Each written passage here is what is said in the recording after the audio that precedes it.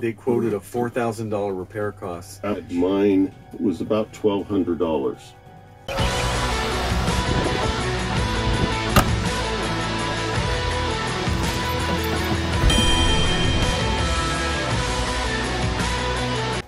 All told, how much money do you have in your air conditioner repair?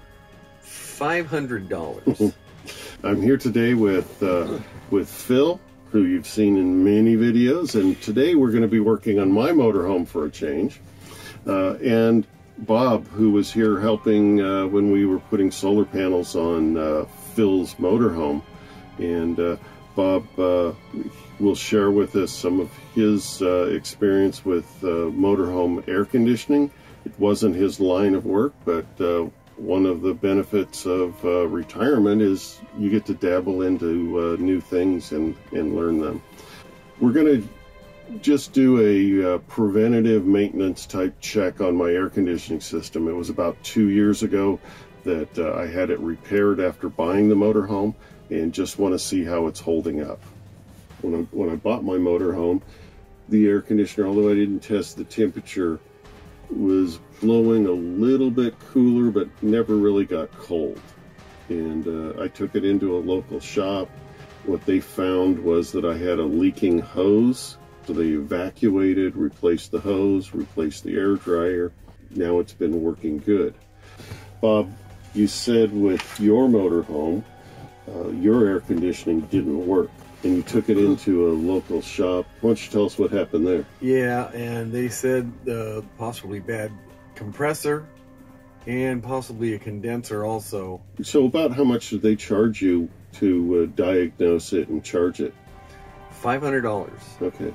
When I had mine with the hose fix and the dryer replaced and a charge, it was about $1,200. The quote I got for repair of the system, they quoted a $4,000 repair cost.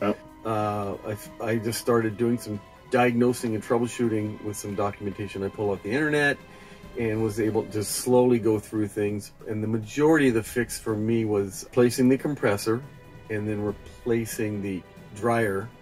$200 or $250 for the compressor, and maybe $25 for the dryer. So $300 worth of parts. Yes, sir.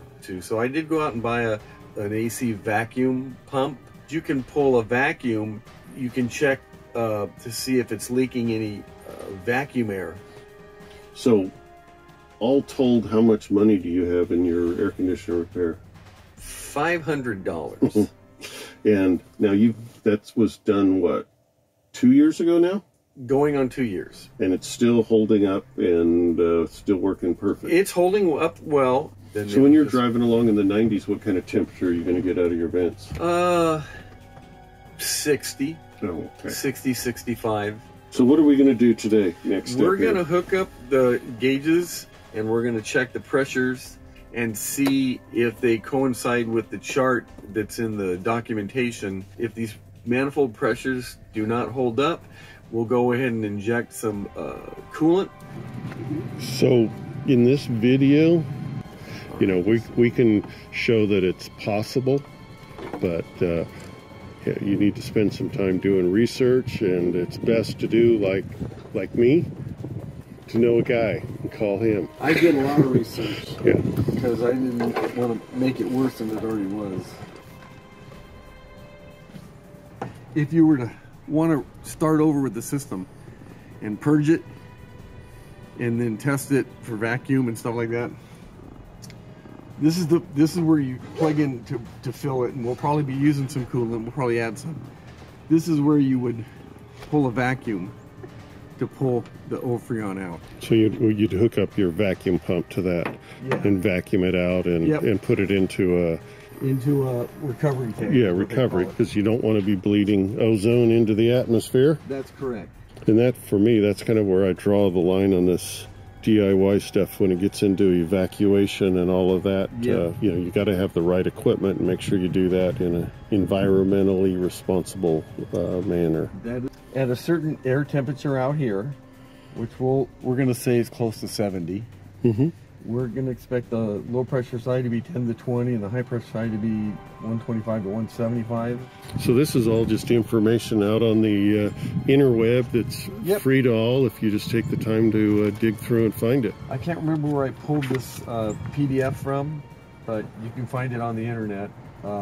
Evans Timcon, okay. Yep, and most RVs have this system.